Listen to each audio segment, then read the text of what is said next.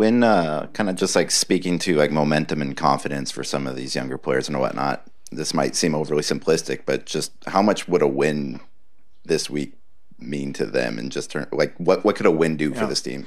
That's one thing immeasurable. I think just the confidence that would come from, again, the preparation has been good. Now just go out and trust it, man. Go out and cut it loose, and don't worry about the what if and the might could, and all the stuff that enters the that psyche, the fragile psyche of some of these guys, and that can only happen, unfortunately, with experience and going out and maybe getting kicked in the face every once in a while, but then go out and come back and make it right.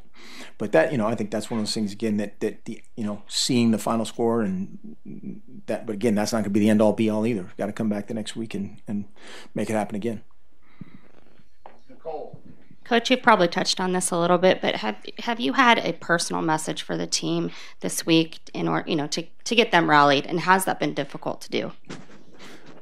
We had a million meetings, not a million, that's an exaggeration. We had several meetings last week, and again, guys are on the same page, and they have worked.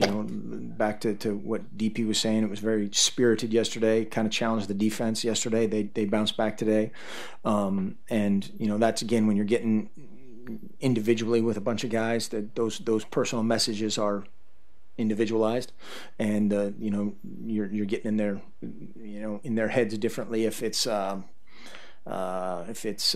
whoever, Justin Herbert versus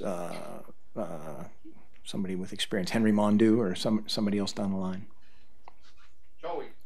In the past, defensive guys have talked about how they're kind of fueled by the offense's firepower and success. Does that work both ways? Offense fuels defense, defense fueled by offense, and then positively, negatively, vice versa? Sure. That's one of those things where you have to complement one another, and every unit, every individual should go back to how does my job affect the team? How great can I do my job that will then cascade down to affect everybody. But yeah, that can certainly, whether it's positive mindset, negative mindset, leading to momentum, absolutely. Matt. Stop it though. After Washington State, you weren't willing to say that Dwayne Stanford and Reagan were out for injuries, and Johnny got carted off the field, and a couple of days ago we saw him walking with very little of a brace and minimal limp. Do you anticipate those guys maybe available at some point this season? Maybe not this week, but is there hopeful? I'm a hopeful guy.